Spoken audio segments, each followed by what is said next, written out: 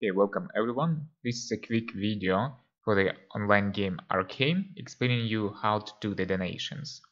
So in this game you can do the donations to the supply. They look on the map like this with different resources, either iron, wood or military units. And also you can do donations to the towers. So for the towers, it's pretty simple. You just click on it, show details, and choose which tower to upgrade. And for the supplies, you can also do the same thing. You can click on the supply and do the upgrades. But for the supplies, there is a better way to do that, a little bit more convenient. So if you go into your realm details and then go into the supply overview, you can see that all of the supplies are listed in one big table.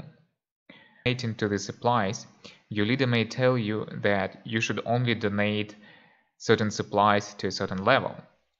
And this is an example where we have put a restriction that we need to donate only up to level 6, but people are still using their resources for these level 6 supplies, trying to get them higher to level 7. On this island it is not very efficient, so I would prefer that not to happen, but it's hard to avoid because these highest supplies are on the top of the list. And generally speaking, the higher supply level, the less efficient it is, so you would prefer to donate to the lowest supplies first, like this. They're much cheaper and they provide you much higher return on investment. So the best way to avoid that, you sort them by level. This is the default setting, but you change the direction. So you change the sorting direction and make it from lower level to high level. In this case, each time when you go into your realm, so we are opening it again, look into the supply overview, it will stay the same. So these settings will stay the same and you will always see the cheapest supplies at the top.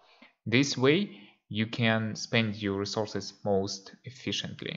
So please change that and always look for the lowest level to upgrade.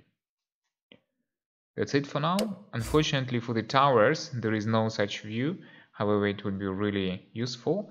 So in order to donate to towers, look at the map and find the towers with this donate symbol and only donate to them, because many other towers are either temporary or they can be very close to the enemy border, so you don't necessarily want to spend resources on them. It's quite risky and these towers are much easier to defend.